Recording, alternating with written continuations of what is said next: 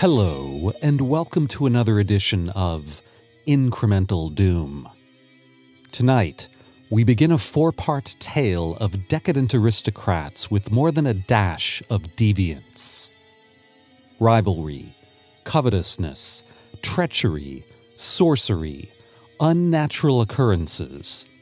Let's observe the gnarled origin of these nobles in The Infernal History of the Ivybridge Twins by Molly Tanzer.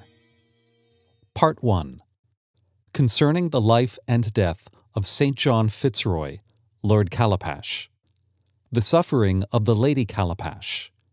The unsavory endeavors of Lord Calapash's cousin, Mr. Villon, as well as an account of the curious circumstances surrounding the birth of the future Lord Calapash and his twin sister. In the county of Devonshire, in the parish of Ivybridge, stood the ancestral home of the Lords Calapash. Calapash Manor was large, built sturdily of the local limestone, and had stood for many years without fire or other catastrophe marring its expanse.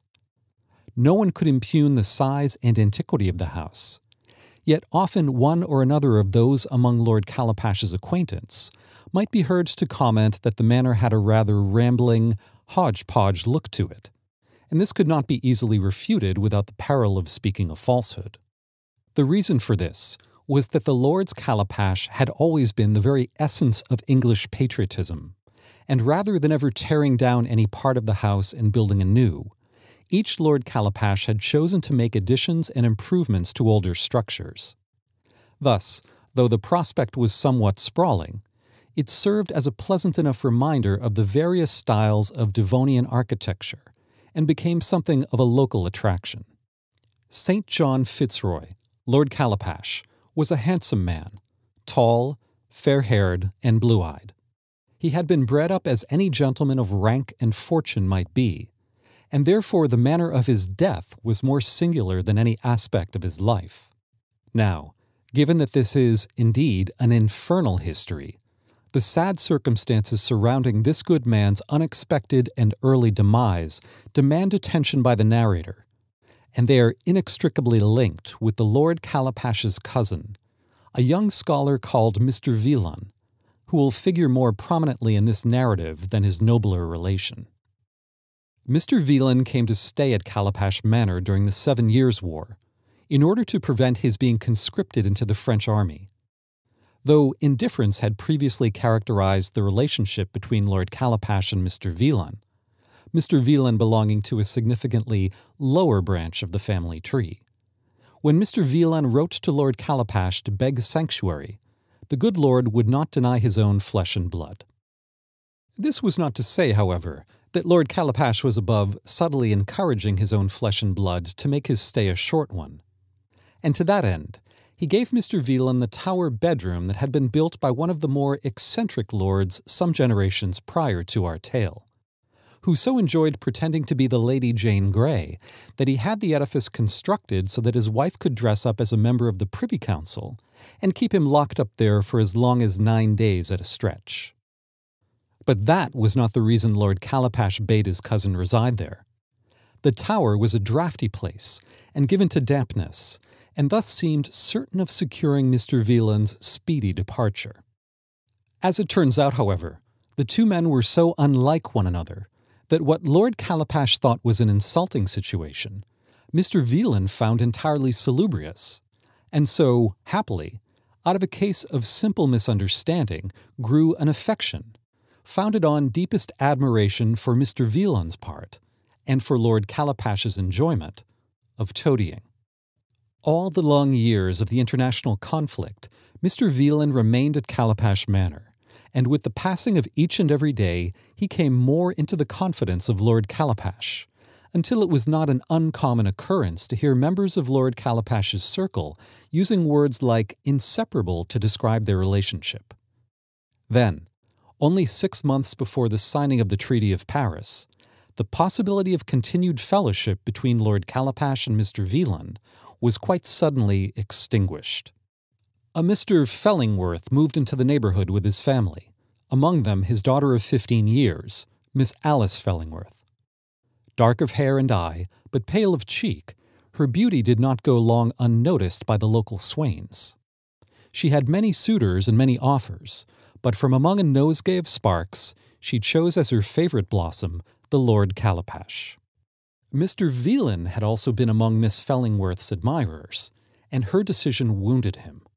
Not so much that he refused to come to the wedding, he was very fond of cake, but certainly enough that all the love that Mr. Velan had felt for Lord Calapash was instantly converted, as if by alchemy, to pure hatred. In his dollar, Mr. Velan managed to convince himself that Miss Fellingworth's father had pressured her to accept Lord Calapash's offer for the sake of his rank and income, against her true inclinations. That had she been allowed to pick her heart's choice, she certainly would have accepted Mr. Velan's suit rather than his cousin's. Such notions occupied Mr. Velan's thoughts whenever he saw the happy couple together, and every day his mind became more and more inhospitable to any pleasure he might have otherwise felt on account of his friend's newfound felicity. A listener of this history might well wonder why Mr. Velan did not quit Calapash Manor, given that his situation, previously so agreeable, he now found intolerable. Mr. Velan was, however, loath to leave England. He had received a letter from his sister informing him that, during his absence, his modest home had been commandeered by the army, and thus his furniture was in want of replacing, his lands trampled without hope of harvest, his stores pilfered, and, perhaps worst of all, his wretched sister was with child by an Austrian soldier who had, it seemed, lied about his interest in playing the role of father beyond the few minutes required to grant him that status. It seemed prudent to Mr. Velan to keep apart from such appalling circumstances for as long as possible. Then, one evening, from the window of his tower bedroom, Mr. Velan saw Lord Calapash partaking of certain marital pleasures with the new Lady Calapash against a tree in one of the gardens. Nauseated, Mr. Velan called for his servant and announced his determination to secretly leave Calapash Manor once and for all early the following morning. While the servant packed his bags and trunks, Mr. Velan penned a letter explaining his hasty departure to Lord Calapash, and left it, along with a token of remembrance, in Lord Calapash's study. Quite early the next morning, just as he was securing his cravat, Mr. Velan was treated to the unexpected but tantalizing sight of Lady Calapash in déshabille. She was beside herself with grief, but eventually Mr. Velan, entirely sympathetic and eager to understand the source of her woe, coaxed the story from her fevered mind. "I woke early, quite cold," gibbered Lady Calapash. "Lord Calapash had never come to bed, though he promised me when I went up that he should follow me after settling a few accounts. When I discovered him absent, I rose and sought him in his study, only to find him dead. Oh, it was too terrible. His eyes were open, wide and round and staring. At first I thought it looked very much like he had been badly frightened, but then I thought he had almost a look of ecstasy about him. I believe—" Here the Lady Calapash faltered, and it took some minutes for Mr. Velan to get the rest of the story from her, for her agitated state required his fetching smelling salts from out of his valise. Eventually, she calmed enough to relate the following. "I believe he might have done himself the injury that took him from me," she sobbed. "His wrists were slit, and next to him lay his letter opener. He had used his own blood to scrawl a message on the skirting boards. Oh, Mr. Velan." "What did the message say?" asked Mr. Velan. "It said, 'He is calling, he is calling, I hear him,'" she said, and then she hesitated. "What is it, Lady Calapash?" asked Mr. Velan. "I cannot see its importance, but he had this in his other hand," said she, and handed to Mr. Velan a small object wrapped in a handkerchief. He took it from her, and saw that it was an odd bit of ivory, wrought to look like a lad's head crowned with laurel. Mr. Velan put it in his pocket, and smiled at the Lady Calapash. Likely it has nothing to do with your husband's tragic end, he said gently. I purchased this whilst in Greece, and the late Lord Calapash had often admired it. I gave it to him as a parting gift, for I had meant to withdraw from Calapash Manor this very morning. Oh, but you mustn't, begged Lady Calapash. Not now, not after. Lord Calapash would wish you to be here. You mustn't go just now, please, for my sake. Mr. Velan would have been happy to remain on those terms, had the Lady Calapash finished speaking. Alas, there was one piece of information she had yet to relate. And for our child's sake as well, she concluded. While the Lord Calapash's final message was being scrubbed from the skirting boards, and his death was being declared an accident by the constable, in order that the departed lord might be buried in the churchyard, Mr. Velan violently interrogated Lady Calapash's serving maid.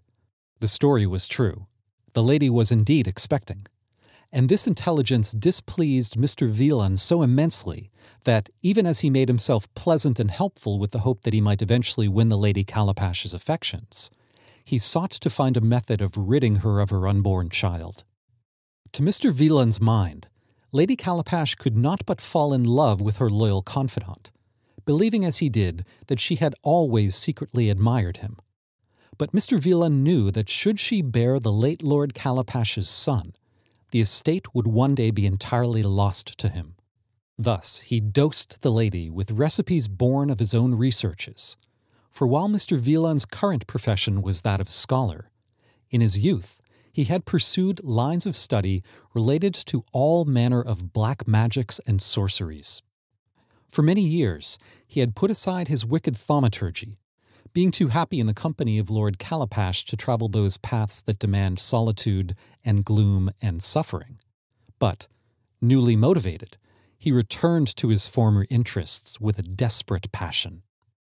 Like the wife of Bath, Mr. Velan knew all manner of remedies for love's mischances, and he put wicked spells on the decoctions and tisanes that he prepared to help his cause.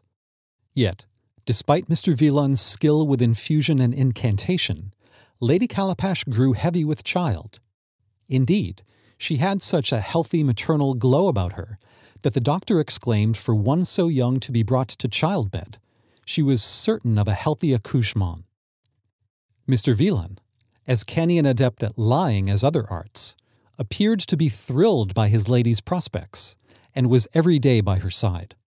Though privately discouraged by her salutary condition, he was cheered by all manner of odd portents that he observed as her lying in drew ever closer. First, a murder of large, evil-looking ravens took up residence upon the roof of Calapash Manor, cackling and cawing day and night. Then, the ivy growing on Calapash Manor's aged walls turned from green to scarlet, a circumstance no naturalist in the area could satisfactorily explain. Third, though the Lady Calapash's delivery was expected in midwinter, a she-goat was found to be unexpectedly in the same delicate condition as her mistress, and gave birth to a two-headed kid that was promptly beaten to death and buried far from the manor. Not long after that unhappy parturition, which had disturbed the residents of Calapash Manor so greatly that the news was kept from Lady Calapash for fear of doing her or her unborn child a mischief, the lady began to feel the pangs of her own travail.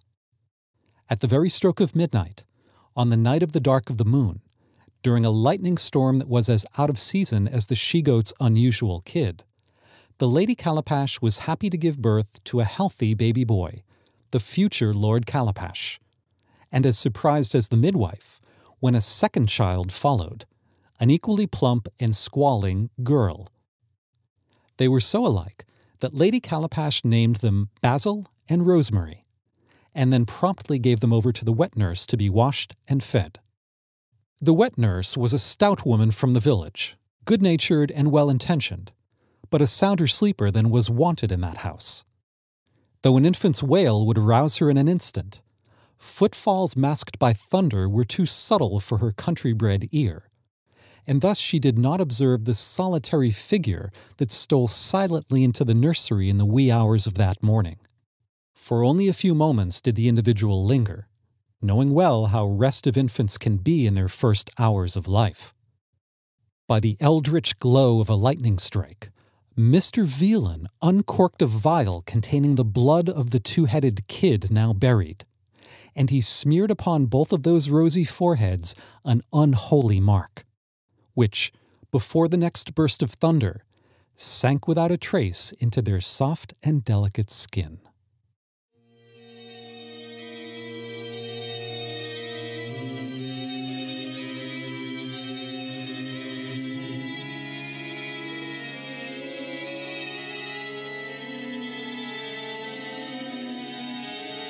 For additional tales of literary horror to unsettle you, click the subscribe button below. Incremental Doom. Exponential Entertainment. I'm Edgar.